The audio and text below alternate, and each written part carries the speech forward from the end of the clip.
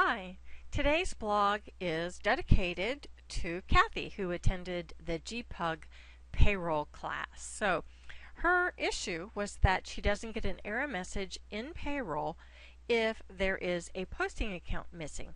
Now in 2013, GP 2013, this issue has been made a lot better.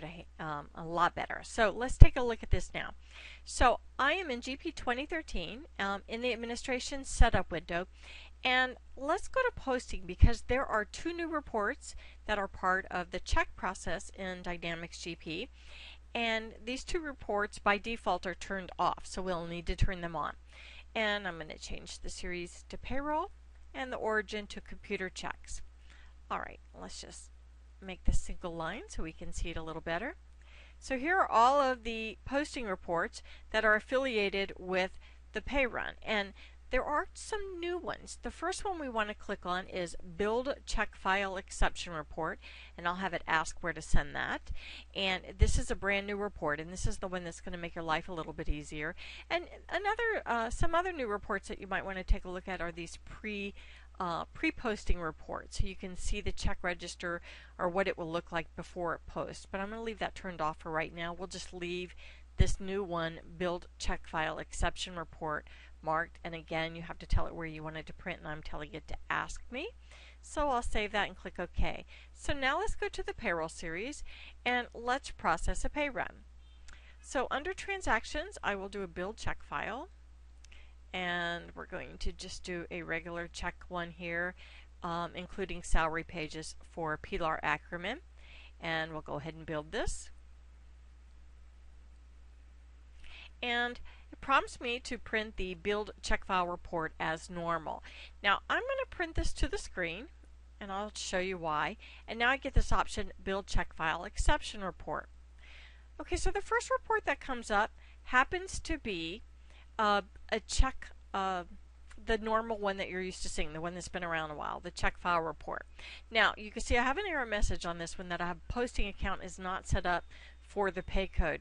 Now this one's easy to find because there's only one employee, but if you're paying 800, 1,000, 1,200 people, finding which check that has an error is quite an issue. And so if you print this up, you might have a lot of process. Now, if you to just find the error. Now, the reason why I suggest sending it to the screen is so one, you could look at it if you want, but two, if this takes a while to process and you want to be able to print this report, but only if you know that it's clear of errors, then at this point you can use another new feature. By printing it to the screen, we can click on print, and we can then choose an option like Adobe Acrobat Writer or PDF Creator of some sort, and then you can actually create a PDF and save it. Because sometimes if you're paying that many employees, it could take 30 minutes to process the pay run. Then that way, if you get to the next window and you see it's clear of errors, you could just pull up that PDF file and print it and save yourself a lot of time. So if we close this out, then we get this brand new report that just shows the exceptions. Open it up here, and it shows me just the ones that have a problem. So instead of going through pages and pages and pages to find the little asterisks next to something, this report will specifically tell you where the problem is. So in Pilar's case, I have a missing posting account. So let's go back to the build check file and remove it. And then let's go to administration again. Under setup, we'll go to posting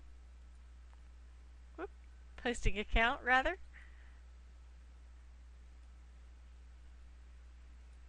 We'll go to payroll accounts, and you can see I'm just flat out missing everything. So I want to go ahead and populate this,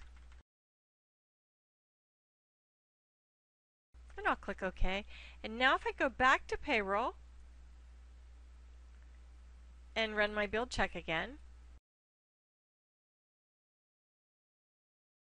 this report prints, and it prints fine, and my exception report is blank. So this is a great way to help you process payroll better. Hope this helps, Kathy.